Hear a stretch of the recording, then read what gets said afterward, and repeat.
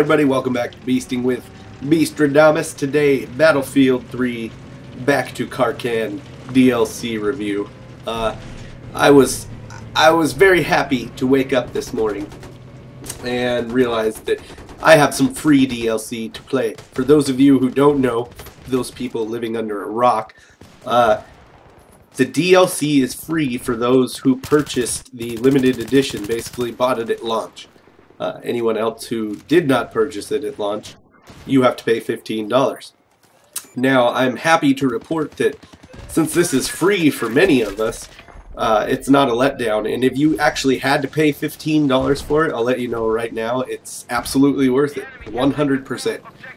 It doesn't do anything drastically, different to the Battlefield gameplay or anything, but it's a solid map pack. And these 4 maps that are contained in it are probably the best maps in the entire game, in my opinion. Now, some could take that as a knock against Battlefield 3's normal base maps that you get with the game, but it's not really. I mean, these should be the best maps in the game, considering they are the most all-time popular Battlefield maps. I'm also happy to report that there are 10 new weapons to unlock in the DLC, and you can take those guns from the DLC into the normal Battlefield maps. So that's a nice little bonus there for people that were fiending more guns if you hadn't already unlocked the freaking hundreds. I don't know how many are in the normal game, to be honest. It's a lot, and if you've already unlocked all the guns and the customizations and stuff, you need to ask yourself what you are doing with your life, because there's no way that anybody should have everything unlocked by now. So yeah. Bonus for those that want it. Bonus for everybody. What am I saying? So I wanted to get in a little bit to the maps themselves. These maps, most of them, with the exception of the island one, the U Island, they have a much more urban warfare feel to them than anything in Battlefield 3. Now, you could say Serene Crossing had an urban warfare feel to it. A couple other ones in the normal maps.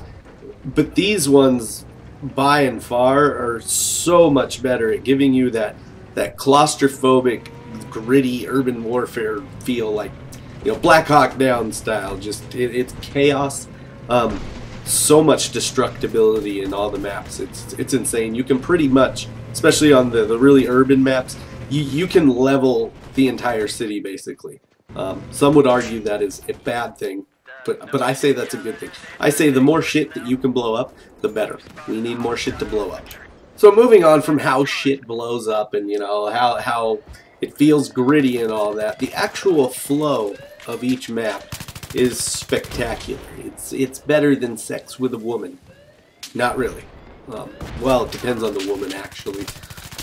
Yeah, but anyways, ignore that last point. The flow of the maps. It flows amazingly, okay? I haven't had one game where I didn't feel like I was constantly, on edge, on the lookout for somebody coming my way when I'm trying to plant a bomb. And that's something that I think some of the maps in Battlefield 3 lacked, is that they're so large that sometimes they can almost feel empty if you get in certain games. I don't know really how to describe it. For those of you who have played it, you might understand what I am saying. But with these maps, they're big, but they're not so big to where you're not constantly seeing enemy. And that is the key to why these maps are so good, is because you constantly, if you're the team that is trying to plant the bombs on rush, you constantly are feeling the presence of enemy forces. Okay, you have to work as a team to really get ahead on these maps. And if you're on defense, well, you constantly feel under assault, and that is awesome. I love that feeling, because you're sitting there trying to guard the objective, and you don't feel like you're camping anymore, because you're not camping. You're actually defending that objective, and there are people coming at you non-stop. So the flow of these maps, I think, is probably the biggest draw to me as far as how good they are. There's some unique vehicles to each map, new plane, some other stuff. I haven't even seen all there is to offer, to be honest. But it's Battlefield 3, just like normal, but with 4 awesome new maps. So I would encourage anybody that hasn't downloaded it yet, download it. Even if you have to pay for it, because it's worth it. It's worth 15 bucks. A lot of people have said, you know, why would I pay $15 for a DLC, you know, and the game just came out a month ago? Because they're good maps. Right, I take that back. They're great maps. That is why you should pay for it if you have to. Because they are great maps, and if you do not have them, and you own the game, you're cheating yourself out of a great experience. So, what would I give this game? I would give it 5 out of 5 bowls. That is my rating. Yes, bowls of marijuana. Later, bitches.